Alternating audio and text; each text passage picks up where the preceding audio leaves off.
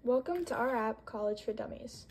So, starting off, you come to the main screen, the beginning screen, where you select your college. We're selecting the University of South Carolina. From there, it asks you for your username, password, and then your Duo login. You, of course, have to come here, and your only option is to call yourself to get into the app. For why, we're not sure. We're not too sure. Then, you come to our main page, which is the map itself. You have the map where you can enter in directions or click on the sidebar to see all of the options of where you need to go. First, we're going to go to our account. Our account shows us our name, our year, our email, the clubs we're in, and and you can also edit here if you need to change any of this information. From there, you can go back and select dining. Dining pulls up the dining app where it shows you different types of foods you can eat. Here you can click on dining halls and it'll give you a drop down of those and the wait times as well. It does indeed show you the actual wait time here. And if you need help narrowing it down, because I know it can be overwhelming at first, you can click narrow it down. That will take you down here to narrow your options. You can select your type of food, any allergies, and that will help narrow down your options you need. Then we go back here, and let's say we want to go to the gym.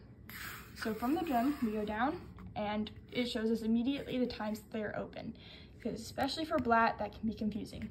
You can then scroll down and see the wait times for what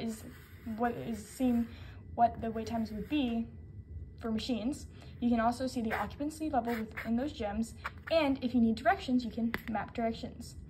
So that's what we started off here with directions, but down here, map directions to Blatt Gym. You can go ahead and press go, and it'll pop up and show you from where you're going. You can change the location to where you're going, and if you want to use a shortcut, or if you want to stay on more of the main roads, main paths, you can choose that. But we're going to choose shortcut because it's 5 minutes faster. And then you just follow the route to where you need to go. It makes it easier. So we're gonna go back up here, and we're gonna skip over this one for now and go to our classes.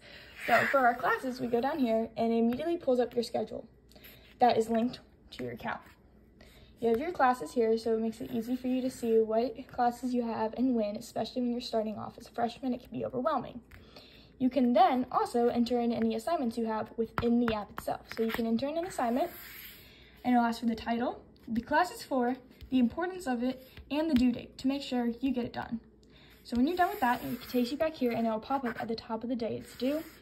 And we can go back here and go to Don Cheadle. And you can then see this beautiful man. And yeah, that's our College for Dummies app.